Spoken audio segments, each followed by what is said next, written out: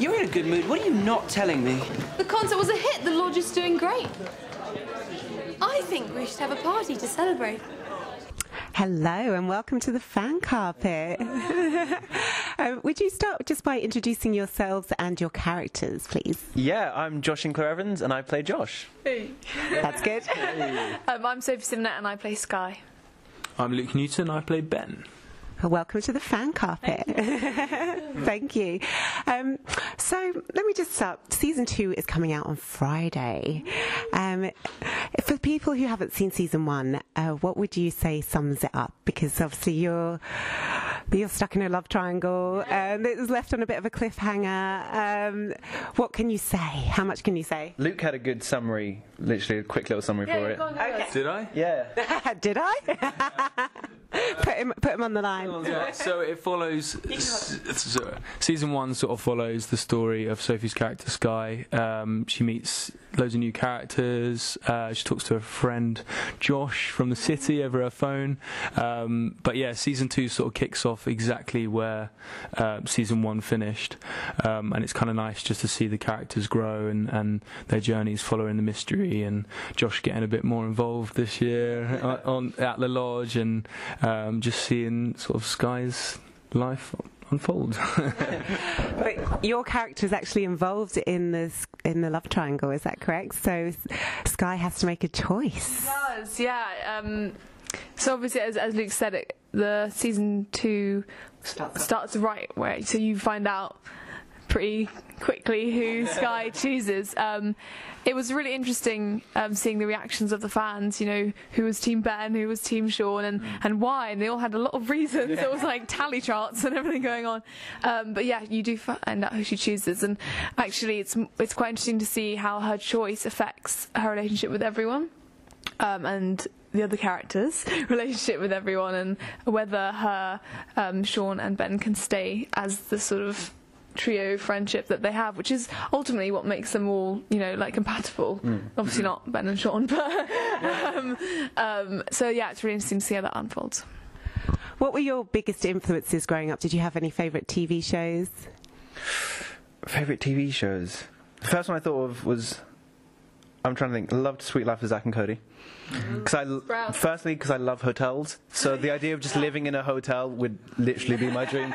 Especially this hotel. Oh yeah. I'm just not leaving, they don't know yet. Yeah, me either. I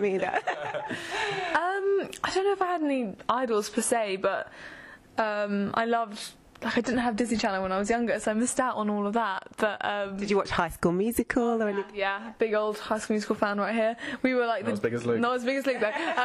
We were sort of the High School Musical generation. I remember when it came out and everyone had to get it for their birthday, and I knew all the dances. I did it on stage. I did a theatre performance of it. Yeah, I was a cheerleader. Brianna, my name was. Oh, I could totally see that. In my heart. Yeah, it's kind of the same for me as Josh, really. Like, I loved Zack and Cody. I kind of watched all the Disney Channel shows, which was really weird then. Now going home and sort of the younger kids in my family still watching Disney Channel, but now we're on the screen. And even just when they're watching other shows and, you know, the adverts come on and it's us like saying, oh, 5 days to go, it's kind of really surreal still, even going into the second season. So it's really cool. So what is it like being part of the Disney family? It's something quite unique, isn't it? Yeah, it definitely is. Being part of the family, the Disney family, is something amazing. I feel really safe and looked after, and you know, it's such a big franchise, and to be part of it and know who else is part of it is amazing. And you know, we can go into the offices and just go and say hi, and you know, you're always welcome. Yeah. And the platform that is provided for us from the show is incredible. Like, it's giving us such huge opportunities to do things like this, you know, interviews and go to Disneyland. Get free passing. Who is the practical joker on set? We spoke to some of your colleagues earlier, and I definitely think who I know is, but let's see what you guys think. I mean, I hate saying it, it's probably Luke though. It is. Oh, here he goes. Luke really plans out his pranks. Like, there's a lot of thought behind them, and I don't have the energy for that. You're more of a spontaneous guy. Yeah. So tell us about one of your pranks, if you're allowed to. Yeah, of course. So one of my pranks, which I actually posted on my Twitter, so it got quite like a big reaction. I just went into set one day and I started to get changed, and normally if you come in the morning it's kind of like busy and everyone's sort of rushing about, and there's maybe 5 of us in the guys changing room, but today it was just me on my own. It was a bit of a later call, so I was like feeling late, so I just saw that Josh was in after me, and I saw his costume on the rail, and it was a brand new costume that I knew he hadn't worn before, so he wouldn't really know what he's going to be wearing that day, and I just went out to costume. I was like, is there any sort of wacky sort of clothes I can put on the rail instead? And they found this like 80s styles jacket. Ski jacket. Yeah. But because of Josh's character, it kind of was almost believable. Yeah. So I put it on the rail and took a video of me putting it on the rail, and then just waited and hoped that Josh got to set. And it was maybe a couple of hours later, and I was really hoping that no one would tell him. And eventually I found Josh and got a little video, and he sort of tries to make a joke being like, no, I brought it from home, and then he's like, no, it's on my rail. I'm like, no, I put it there, mate. It was actually really warm though, and it was a cold day, so by the end I kind of enjoyed wearing it, and I think I kept it on until I had to take it off. You were just embracing the character. Yeah. Method acting. Absolutely. Didn't you walk around with a builder's jacket most of the time? That was on purpose though, because they're so warm, and it was bright orange, and everyone kept like swapping each other's jackets and losing theirs, and I'm like, if I have this massive orange jacket, no one's gonna pretend it's theirs. But then everyone started wearing the massive orange jackets. Me took it instead. So you actually film in Belfast, so the weather's been against you at times. Yeah, it's not the best day in London either. So how is it filming in Belfast? We actually film in Blandahinch, which is just south of Belfast. So we're in the countryside, where Montalto Estate, where we film is. It's a big, country estate. We were quite lucky this year. We didn't get lots of rain, but it is very cold, and a lot of it's a summery show, so sometimes of skimpy outfits. costumes don't quite match the weather, but it's great, and we do some scenes this season where we're on a mountain in the wind and rain, so that did accommodate well, and it did actually help us get into the scene a lot. But we kind of have the extremes in Northern Ireland, so it's either really warm and sunny or it's really windy and rainy. So there will be days when we sort of get 2 layers of thermals on, and then our jeans and a couple of t-shirts. End up looking like a sumo wrestler. Yeah, but then get to set, and an hour later it's really sunny and clear skies. Yeah, and so we're constantly getting changed. Especially we did one of our final songs in the show, and everyone put thermals on, and then it's a really cool scene. I can't wait for everyone to see it, but we're kind of outside. I can't say too much, but we're all kind of having fun at this event that we're doing, and we all ended up having to take off all our thermals and constantly going back getting changed. And then the rainstorm came up. It was sunny. Exactly. So it's just, I remember times we would travel from Belfast, where we're staying, to all the way to Ballinahinch, where we film, and weid go through like 4 seasons on the way. It would like snow when we leave, then rain, and then sunny. And it's like that scene in Notting Hill. It's just like that. You are all dancers, actors and singers. I know particularly you, Sophie, you didn't have a background in all 3 of those. Was that particularly challenging, and how did you get through that? I mean, so I hadn't danced or sung really at all. Definitely hadn't danced before the show came out, and I wasn't actually aware that I was dancing in the audition when I first went, so that was a surprise. And that's the motto. But it's actually been amazing, because we've had this opportunity to learn, and we've had incredible singing and coaches and choreographers, and I think I can say I have learned, and I'm way more confident than I am than I was before. And learning to dance with these guys was amazing. Everyone's on sort of different levels, so we can always, find a middle. And it's a really cool thing to pull out, like when you're out and you can just, Especially for you in season 2, you kind of as well as the show sort of upping it in terms of choreography and everything, you kind of took that challenge to take it on as well. Yeah. Like, I was like, if I'm going to do it, I'm going to go all out. That's great. There was a YouTube blogger, is it Beth Ledley, who was in season 1? Yeah. Do you have any other YouTubers in season 2 that you can tell us about, or any other interest or people you'd like to see? you released it. Oh, yeah, so Yeah, we have... he was allowed. we were allowed to. So Jake Mitchell is appearing in one of the episodes, The Lodge, which was really cool for us because...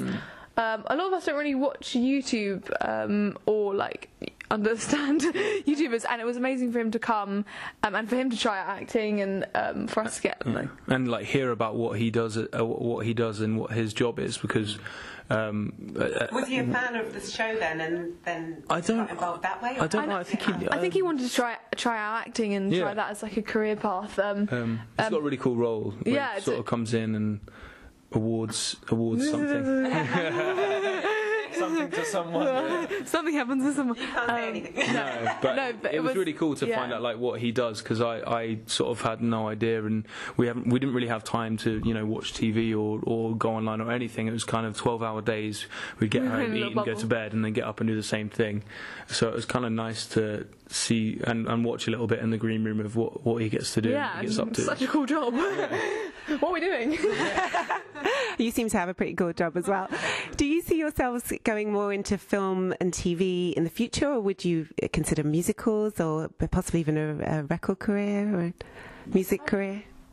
I mean, I think the thing I've most always loved about acting is doing plays and stuff and being on a stage. And because this is kind of the first time I've ever done anything on camera. It still takes a lot to get used to, and it's so different that at the moment, I still kind of feel about going back to plays and doing all of that. But I mean, I think we're all so early in the career, it'd be silly to like pick something and say, that's what I'm going to do from now on. I think we all just want to try everything, to be honest. Yeah. I'm quite keen to go into films. But you've already done films.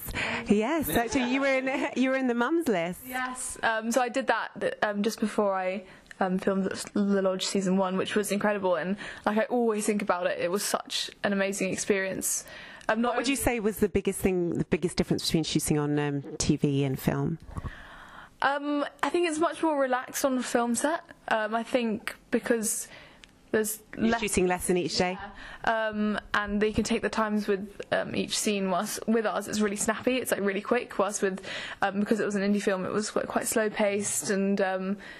Do you get more rehearsal on a TV series, especially something like this, though? 100%. I mean, we didn't rehearse at all for the film. With this, obviously, we've got the dancing, so we rehearsed for a long time. But with Mums this week, I think we filmed over 5 weeks, whilst this was 16. So the length of that, and my character was in and out. So that was definitely different. But there's a lot more, I think, say with, the DOP, with lighting, and I really enjoy that. But as Josh said, like, I'm just excited for the future. I'd love to go back to theatre as well, other TV, musicals, everything, but just being open to everything. Yeah, I originally started in musical theatre, so I I did a show in the West End, and I did various musicals before I auditioned for The Lodge. So it was kind of like the perfect job for me when they were like, you get to do musical theatre but on screen, and I'd always wanted to do I did a series and a couple of roles on TV, so I kind of liked the both of them together. But yeah, for me, I really want to go into music and TV, and Scott's the same as everyone, really. Yeah. Didn't you see the audition for this on Facebook? Yeah, I did actually. Yeah, I saw an open casting, and it didn't say Disney or anything. It just said Untitled Teen Musical, and I was kind of like, oh, this is like mysterious. But so I messaged my agent and was like, what's this about? Can I get seen? And then went through the rounds, and one of the guys last year, Dom Harrison, who's a close friend of ours now, played Oz, and he actually went through the open casting audition. So it just goes to show that you can just turn up to an open audition and end up in the show. Yeah, that's incredible for people out there who don't have agents. Do you see yourselves as role models for especially for young people going through tough times and growing up? Just growing up is a tough job. Do you feel any pressure associated with that, or is it not massively? I think. Pressure, yeah. I think what we really love about this show is the characters alone, aside from us as actors ourselves, the characters alone show teenagers making bad decisions and good decisions, and the outcomes of that and how to get out of that. And we really like that about the Lodge, that it just goes to show if you make the wrong decision, or what seems to be the wrong decision, it can always be solved. Yeah, nothing's perfect. And it's really real. Like, that's again something I love about the Lodge. It's real. The stories are real, and these characters, you know, it is successful because these characters, you can empathise with them, and you can understand. And that's what's also really exciting about this season, is you find out so much more about each character individually, and you sort of piece together what, you know, the relationships and the friendships. But yeah, I think with this role, we definitely have become role models in a sense, which is like a big honour, I would say. And with social media advancing, we get to talk to fans loads, and they can ask us questions and we can answer. So yeah, it's a huge opportunity. George? Add something. Yeah, I mean, I think what, like the guys were saying, I'm just going to be repeating them, but what's so nice about the show is that it is such real characters, and I think what we've noticed on social media and stuff is that fans are connecting to the characters way more than they're connecting to us, which I kind of think is the right idea. Yeah, that 100%. They should hopefully be able to learn the lessons and see the troubles that these characters are going through and work with them, kind of thing, rather than just looking at us, kind of thing. And everyone can relate to one person in the show. Like every teenager, I think, can relate to one character. Yeah. Yep. We're all out of time, I'm afraid, but it's been an absolute pleasure to meet you. We wish you all the success in the world with the Lodge season 2 and the rest of your careers. This is just the start for you, I know. So watch the space, everyone. Hi guys, I'm Sophie Simnett and I play Skye in Disney's The Lodge. Season 2 premieres on Friday on Disney Channel at 5:30. Make sure you check it out. You've been watching The Fan Carpet. Make sure you follow them on Facebook, Twitter and Instagram. Don't make me wait another minute. No, not another minute. I can't wait for them to be now. Yes, The Lodge will be back. I'm gonna show you. The Lodge Season 2 coming in 2017 to Disney Channel.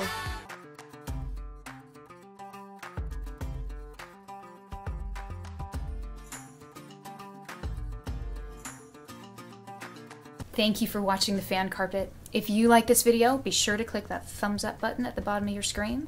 And also be sure to subscribe to the Fan Carpet YouTube channels. They're absolutely free and so much fun too.